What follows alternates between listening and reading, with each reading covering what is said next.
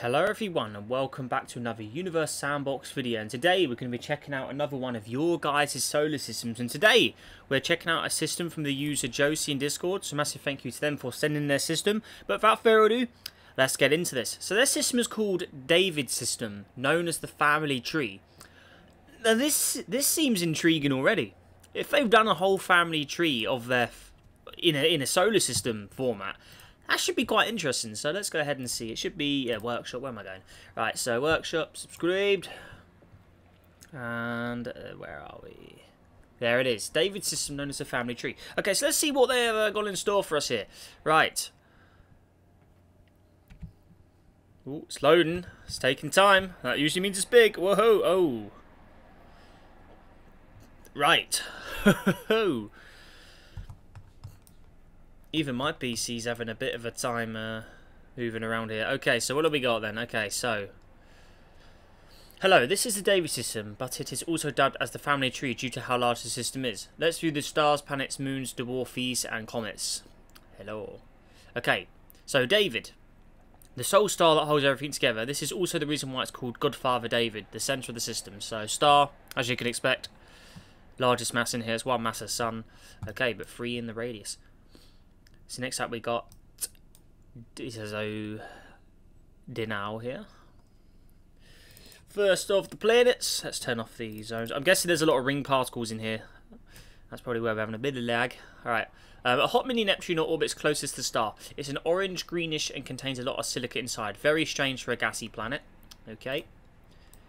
Next up we got where are we? Orbits, labels. Launch over here. Ooh, detailed surface. Woohoo! It is the mercury of the system with brown and green coatings. The brown is natural while the green has a lot of chlorite, epidote, and even jade rock. Crystal rock, okay. Nice. Next up we've got Jaco over here. Venus-like planet with double the mass of it. It also has only one known moon, Hatter, which scientists say originates all the way from Carolyn. Here is Hatter. A small colourful rock. There you go. Next up we move into Yelan. Over here. Looking good. A red planet with a very cratered surface. It also has 4 moons. It is a bright yellow asteroid, Lydia. So these guys here, very cratered, bright yellow asteroid. Then we got Mate W here. I'm not sure how to say that one. Warm and single-celled life. Then we got Gabriel with rugged surface, health, and a thick atmosphere. And then lastly, Heath, Heath. I'm not sure how to say that. I do apologise, but there it is. I kind of want to say the word health, but it doesn't have the L. Right, there you go. It's moving on to Aiden over here. Aiden, nice blue here, looking good. A blue crater planet with 1 moon. It has a thick atmosphere, not a very dense moon. There you go. There it is. Looking good. They're moving to Arrow Yun over here. I like the colour on this one. A tectonically active dwarf with a blue moon, Kryzen, who is very similar to Shivil. Looking good. Nice. Where's the moon? There it is. I like those 2 blue colours together. They make a nice duo. There you go. Very nice. Next up we've got Logani.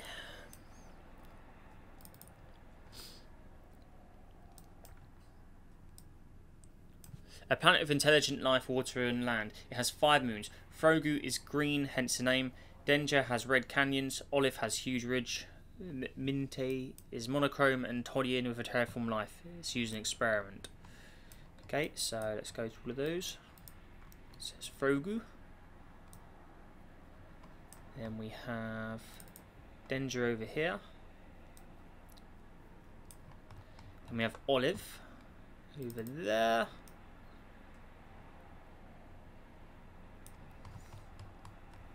And we've got minty over here. And lastly, toyin over here. And I like the green. I like the way that looks. I have to say, I think that looks really cool. Nice. Okay, so there's a little probe in orbit there as well. Alright.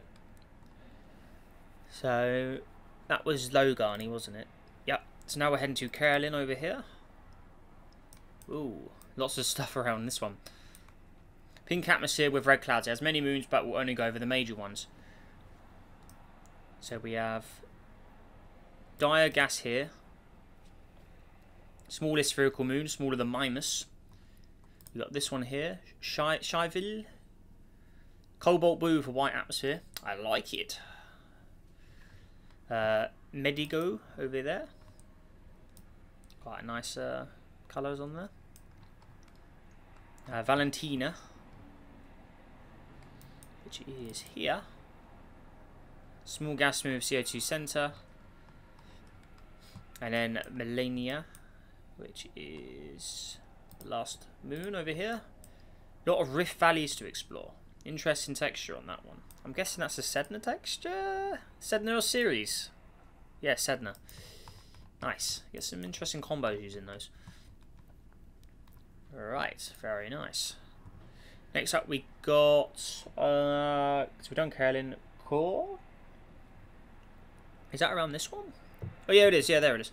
A large moon which has its own system. Oh, okay. There's the rings.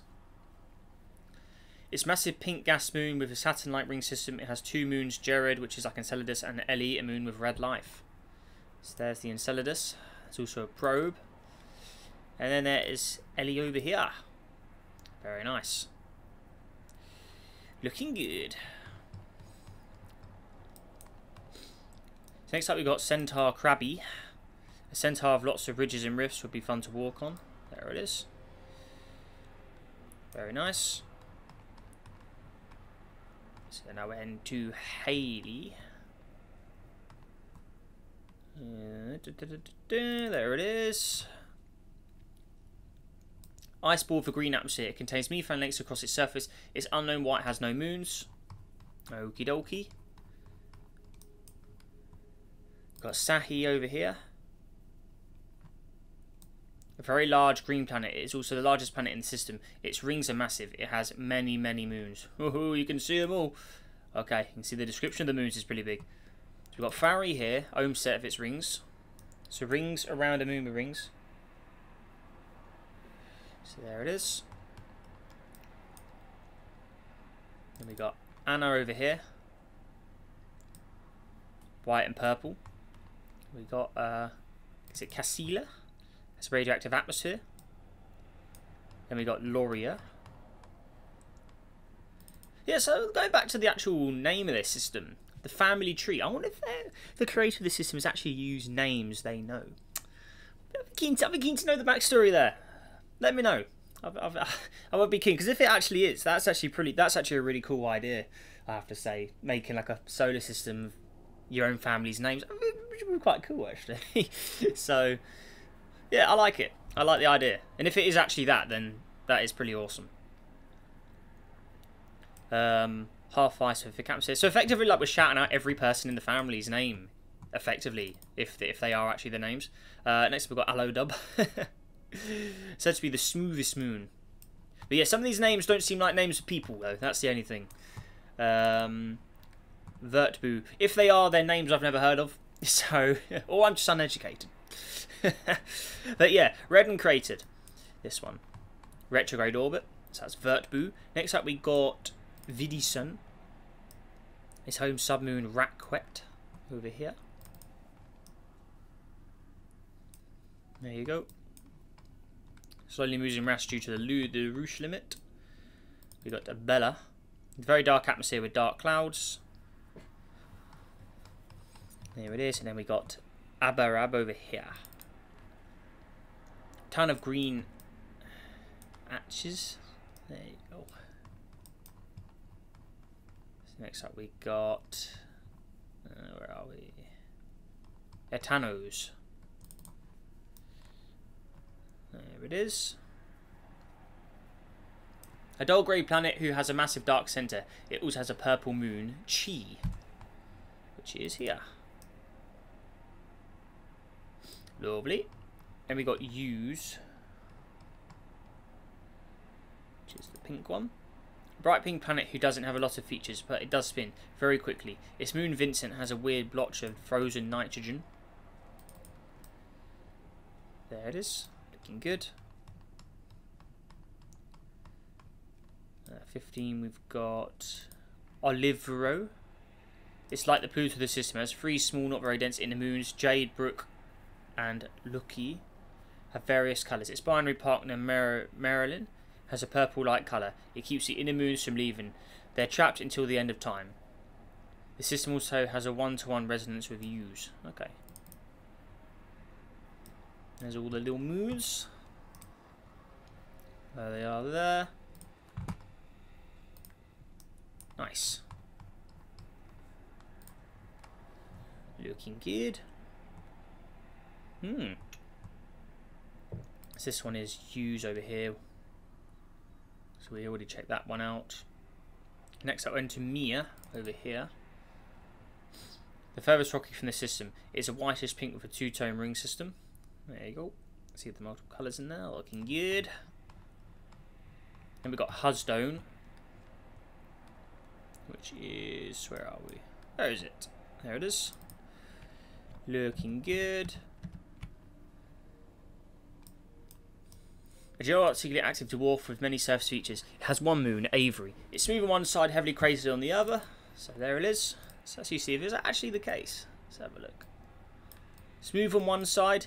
Oh yeah, see there's the craters, and then this side is more smooth. Yeah, okay. I'll give you that. Nice. Next up we've got Neraj over here. Where is it? Neraj. Where is it? So N-E-R. Am I missing the plot? Ah, it's the orange one. Okay, lovely. There it is. A binary dwarf with a lot of ridges and cliffs everywhere. The binary it shares is a Hadouj, named the Oreo moon because of its black and white colours. There it is. Very nice. Next up we've got Nada. A barren, lonely pink ice ball which orbits retrograde is likely a captured object. There it is. Very nice. Next up we've got AX. Like Nada, it's an ice ball except all of its surface is ice. It also orbits retrograde like an Iris-like orbit. There it is. Pretty dark over here now. Not much light over here. Then we've got Rain. This one here. Its surface has 2 moods. It's either smooth or rugged. Would recommend using flashlight mode for the difference. Yeah, so we're getting pretty far out now, so we will do that. The studio. There we go. Looking good. And they both are there. Looking good. So Mandalore there is bigger. It's also extremely creative with a large rift infestation at the centre of its thing. Okay. Binary orbits. There's the ridge. Big ridge. There you go. Next up we got Willa. Or Willia. Can I select that? Oi.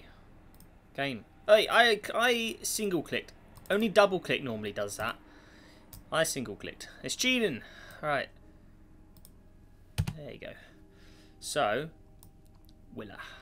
Possibly one of the most absurd dwarf. Its surface is almost fully covered in solid nitrogen, something no other object has. Additionally, its singular ring is oxygen flavoured, which is a very strange phenomenon which isn't possible on almost every other object.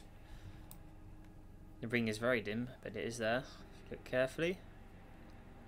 Extremely hard to spot. I did just see it though.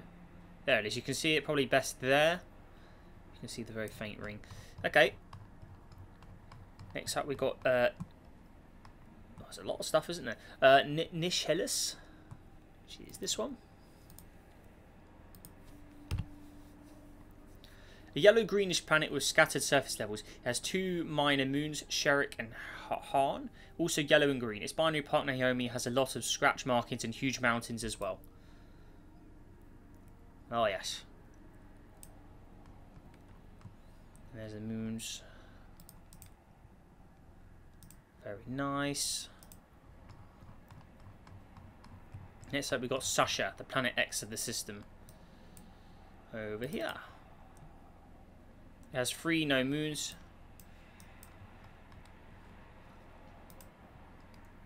So what JPEX is testing, landing site for many pioneer and space administrations. Currently there's a probe orbiting it right now, possibly user testing.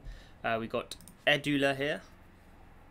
Red and white, not very special, but scientists watch for tidal updates as it is the most massive moon. And then we have Astatine over here, the final moon.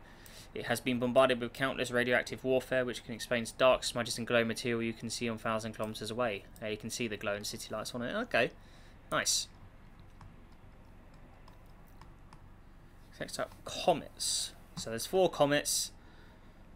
So you've got Comet Julie, 76 kilometer wide comet, one of the most famous. If you were stand on the surface, you can see it with its features in normal vision.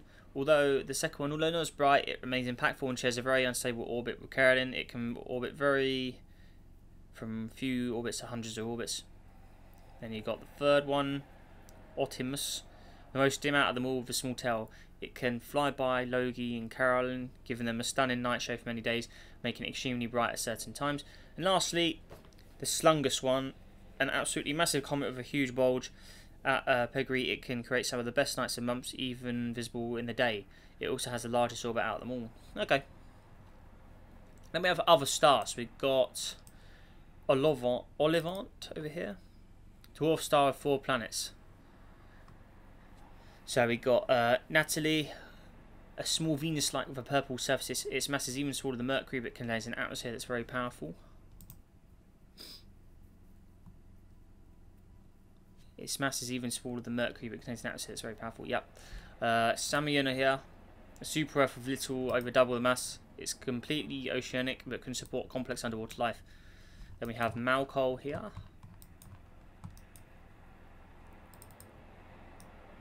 An ice giant with 1 known moon. That's the picture in the thumbnail, that one was. There's the moon there. These things are gorgeous, extended to its possible reverse point. It does not have much features other than it being colourful. You can see the thin line when looking at the rings. Oh yes, there it is. Nice. Nextly we got a Gurgas here. An ice giant with a heavy ring system. Oh yes, there you go. Looks like Saturn's rings, but extends further out. Also has 1 known moon, and Milor. Again, not many features, but you can easily see the glory of the rings. Yeah, that's what we like. I think these are the guys in the thumbnail. Yeah, that's it. Lovely. And lastly, we have Aunt, Mira, and Sabrina, which is these guys. Aha! And there they are. A binary between White Dwarf Mira and Red Dwarf Sabrina. Due to tidal effects from David, Sabrina loses 0.1 of its mass per year due to tidal forces from Mira. There you go. Looking good. This is it in my system. I hope you enjoyed it and I had fun making this system. Thank you and enjoy life. You too. You too. So there's your lineup. So quite a big old system, wasn't it? A lot of names to remember. Can you name the all the family? Because that's quite the big family. Oh yes. So there you go.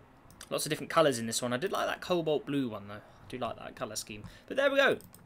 So there is everyone in tandem there. Looking good. So again, a massive thank you to the creator of this system, Josie, for sending this in. Hope you guys all enjoyed it. Let us know what you think down below in the comments as well, everybody. And yeah, that all said and done. Make sure to subscribe as well. Help us on a journey to 50,000 subscribers. And also leave a like. Let's see if we can go for 100 likes on today's video as well, guys. It really helps the channel out as well. Absolutely brilliant stuff. And yeah, that all said and done. Make sure you guys all stay safe. Have a great day out there. And I'll see you in the next video. Goodbye.